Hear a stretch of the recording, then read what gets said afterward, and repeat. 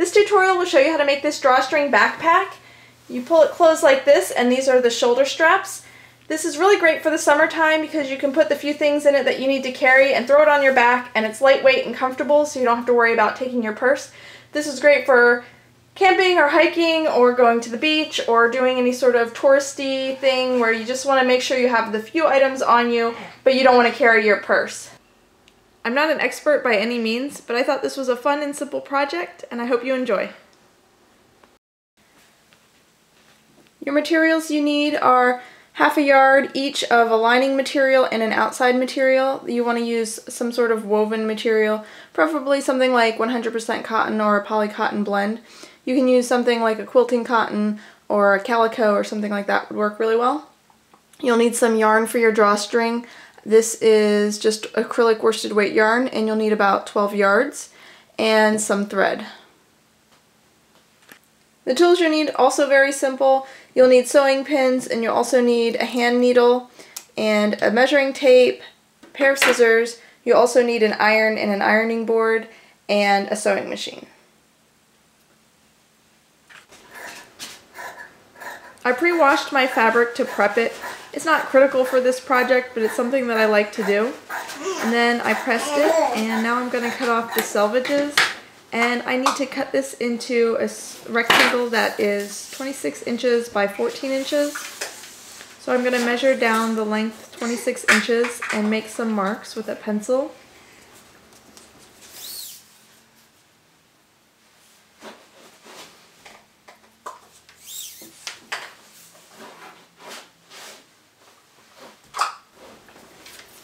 And then using those marks, I'm just going to cut this at that length.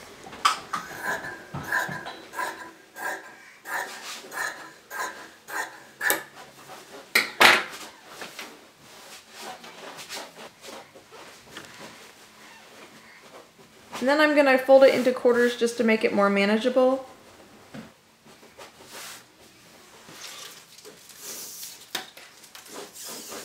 And measure 14 inches down.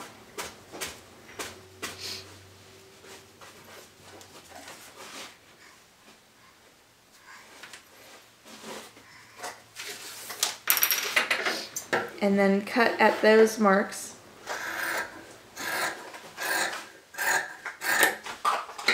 So now my fabric is 26 inches by 14 inches, and I'm going to do this with both pieces of fabric.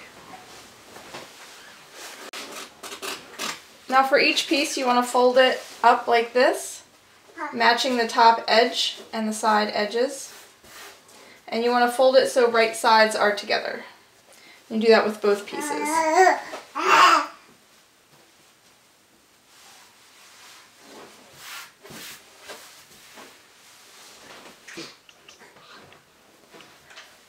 So this is the fabric that's going to be the outside of the bag, and I have it folded right sides together, with the fold is down here. And I'm just going to put some marks. So I'm going to measure 1 inch from the top and put a mark there. And I'm just using a regular pencil. This is just a little golf pencil. And then at 2 inches I'm going to make another mark. And then from the bottom I'm going to measure 5/8 inch from the bottom and put a mark there. And I'm going to flip this over and make the same markings on this other side. Then I'm just going to use some pins to hold my layers together so they don't shift while I'm sewing them.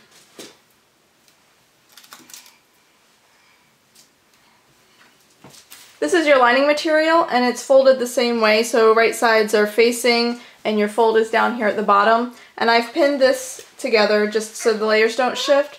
And there's not really anything to mark on this, but you do want to make sure you're leaving a 4-inch gap, and it could be on either side. So I'm just going to mark just so I don't forget to leave a 4-inch gap. Like that. Okay, so using a 5/8 inch seam allowance, I'm going to start at the top and back tack, go down to that 1 inch mark and back tack again.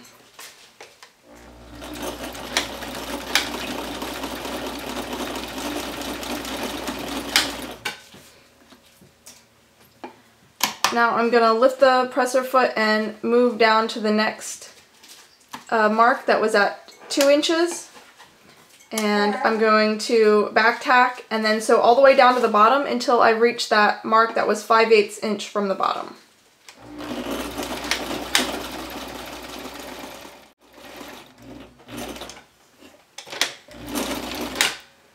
And make sure your back tack at the end, I forgot to mention that, back tack at the end of your side seam.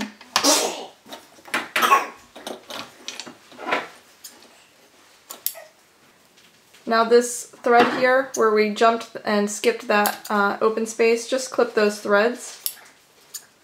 Clip all your threads short. And this space that we skipped, this 1 inch space that we skipped, this is where the drawstring is going to go in. Now I'll just do the same thing on the other side.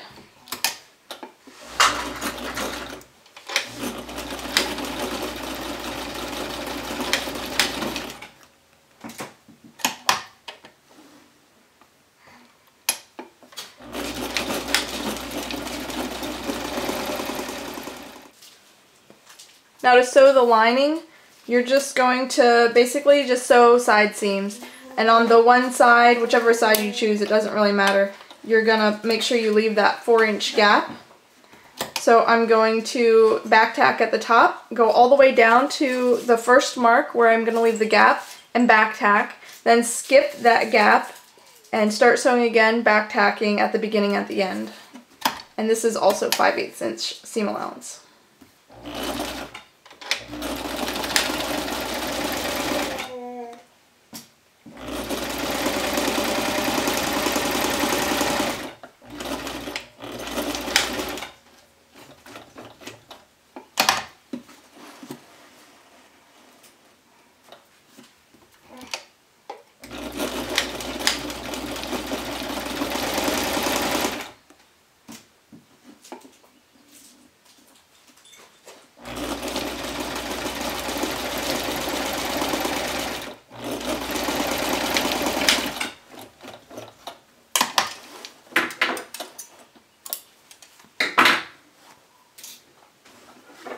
And you'll want to clip this loose thread that's spanning the gap as well.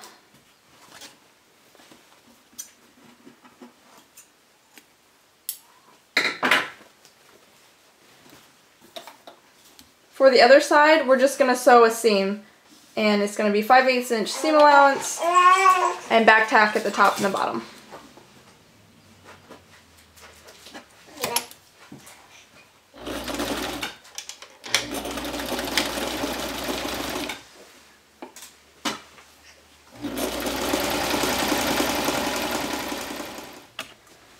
Once you have your side seams sewn, we're going to press them open, and pressing them open will just make it easier for them to press flat when you turn it right side out. Once they're pressed open, turn it right side out and press your side seams flat.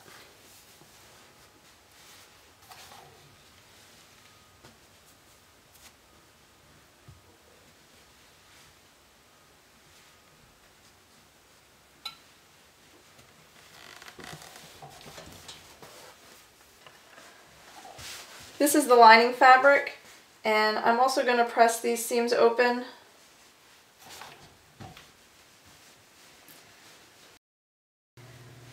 So now we have our outside fabric, which has been turned right side out, and our lining fabric, which is still right side in. So we're going to put them inside of each other. So lining up the bottom corners together, and then your top edges are together like this. So because this one is not turned inside out, this is right side and this is right side, so these are going to be right sides together. And then you want to line up your seams, your side seams. So let me see, a little closer.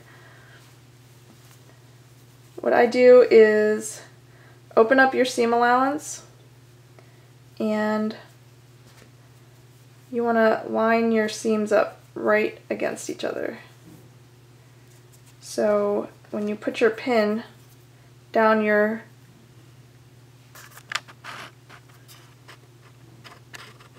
seam here, So you'll put your pin right in there, and it should come right up on the other side, right into the seam line, and then go down into the seam line and back through this seam. You can see that. That'll just make sure that you're nice and even and straight, and then do that on the other side. So open up your seam allowance, lining it up seam to seam, making sure your seam allowances are nice and flat.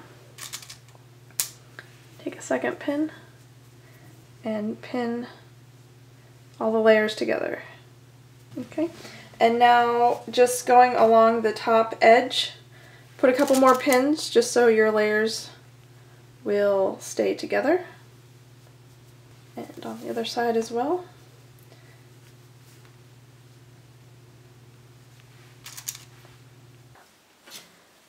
Okay, so now we just need to sew the top around the top edge using a 1/4 inch seam allowance. So that will just line up right to the edge of my presser foot. And I'm just going to go forward, back tack, and then go all the way around.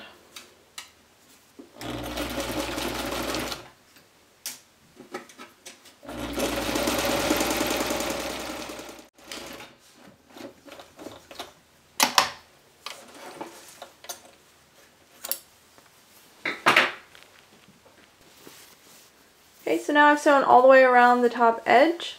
So what I'm going to do is turn this, and what I need to do is find that gap in the lining, in the side seam of the lining, and I'm going to pull the outside fabric through that hole and continue to pull until it pulls the lining right side out as well.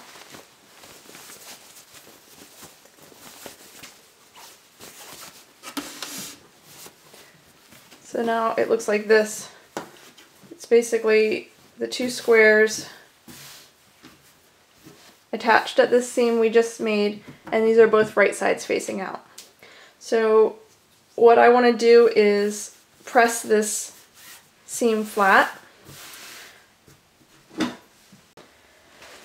Okay, so I'm just going to press this flat. I'm going to do it on both sides.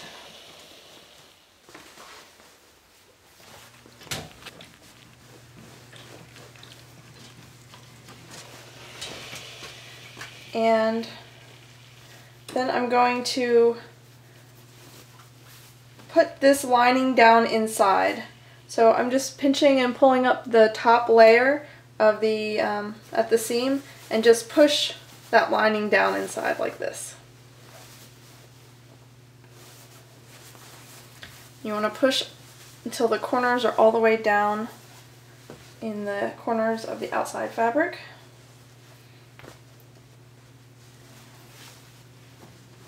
And now I'm just going to press this seam here along the top edge.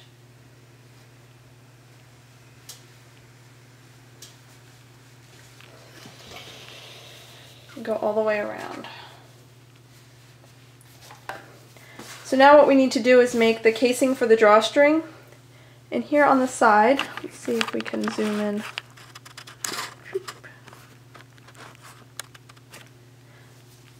On the side, this here, this opening, this is where we skipped that 1 inch when we first sewed the side seams. So that's where the drawstring's gonna go. So you want a casing, a line of stitching here on the top and a line of stitching here on the bottom. Okay, so from the top edge to the top of this opening, it's 1/2 inch. So what I'm going to do is just use 1/2 inch seam allowance and put a line of stitches all the way around the top, the perimeter of the top edge.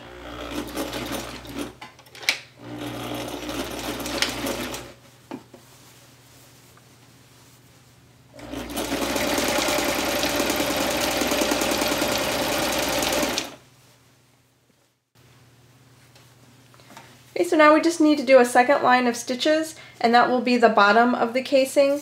So your gap was 1 inch, so 1.5 inches will put you to the bottom of that, the gap that we left when we sewed the side seams. So we'll just go 1.5 inches from the top edge and sew another line of stitches all the way around.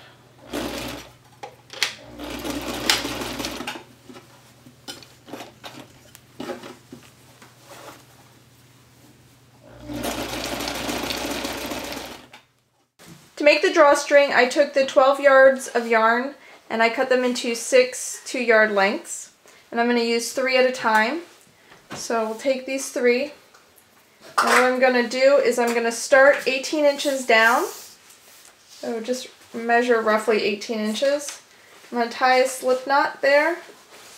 Just to hold it down, I'm going to stick it under my sewing machine. And I'm just going to braid it. So this will be just a regular braid.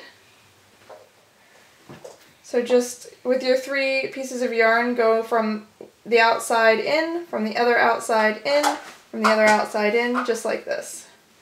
And since you're using these long tails, make sure you're untangling them frequently so that you don't end up with a big knot. And we're just going to braid this yarn until you come within 18 inches of the other end.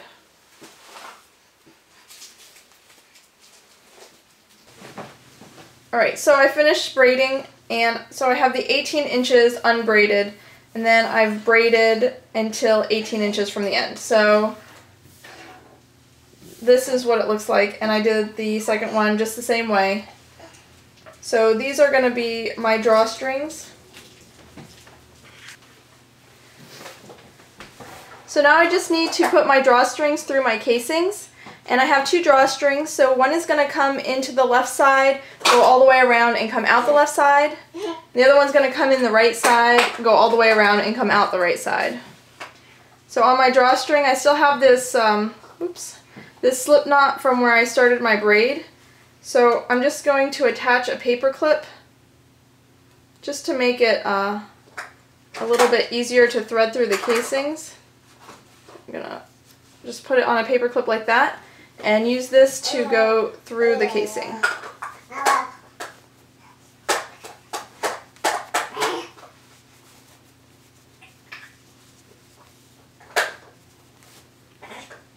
And when you get to the other opening, you might just need to move your seam allowances out of the way to continue around.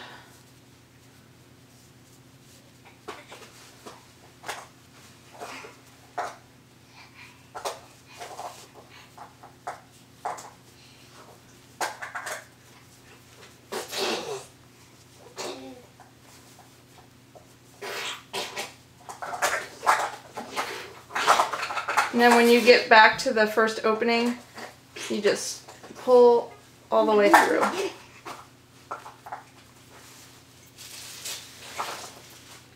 And you want to pull until the braided section just begins to enter. Like that. So essentially the part that we braided is the part that's going to be inside the casing. Now I'm just going to take this paper clip off and use it to thread the other drawstring from the other side. So now this is what your drawstrings will look like, and you can take these slip knots out now. Now that both sides are through, and you want to make sure that your braided part is within the casing. If it's too short, you can just braid a little bit more on whichever one's too short, and if it's too long, just undo some of the braids. So you should have braided yarn inside your casing, and then on the outside it should be the loose yarn. Now we're going to braid these yarns, and what you want to do is holding 2 yarns together at the same time so that you have these 6 will turn into 3. So you want 1 from each end. So 2 here, and then these 2, and then these 2. Now just holding these 3 yarns, just braid like this. here to hold my work.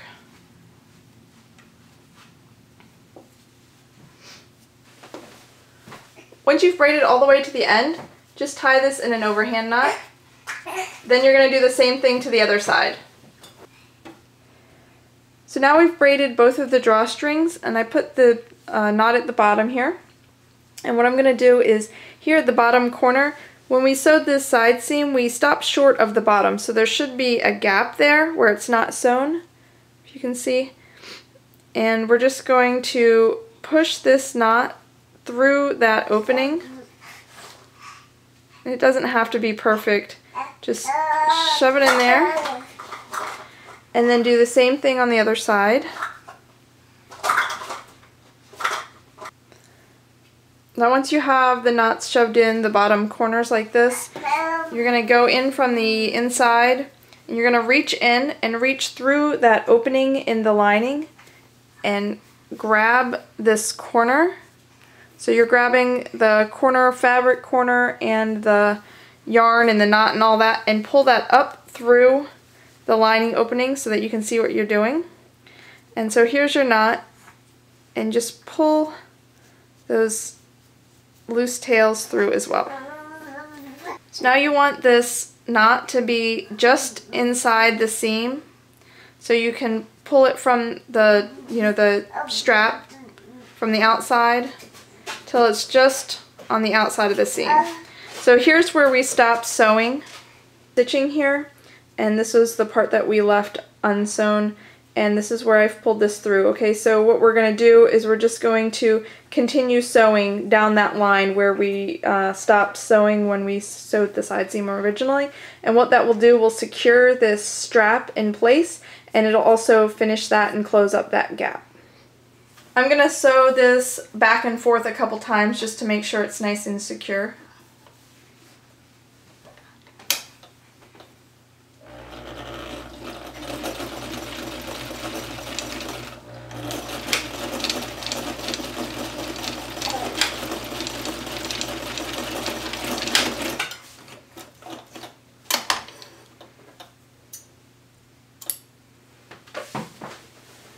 And then, let's see, I'm also going to clip off this big knot because we don't need this anymore. It's sewn in, so it's perfectly secure. And then just push that back through the hole in the lining. And that's how your corner looks on the outside. So we'll do that to the other side.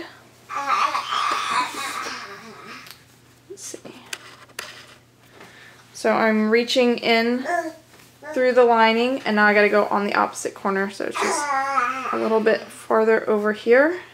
And I'm grabbing the knot and the corner of the fabric, pulling it up through the hole in the lining, and let's see, the knot slipped out. Let me pull it back through again, pull it up. And now we're going to finish sewing down this seam.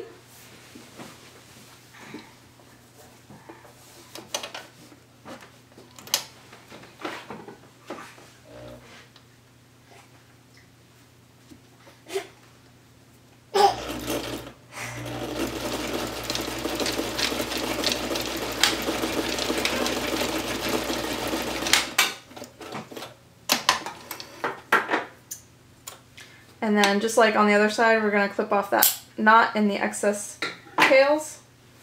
Push that back through the hole in the lining. So those are your two bottom corners now. Now the only thing left to do is to sew up the hole in the lining. So that excess hole where we were going through the lining.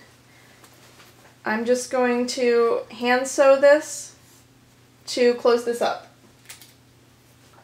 I'm blind stitching this, but it's not going to be seen. It's on the inside of the lining, so you could just whip stitch it, or you could even just run it under your sewing machine if you wanted to, just to close up that hole.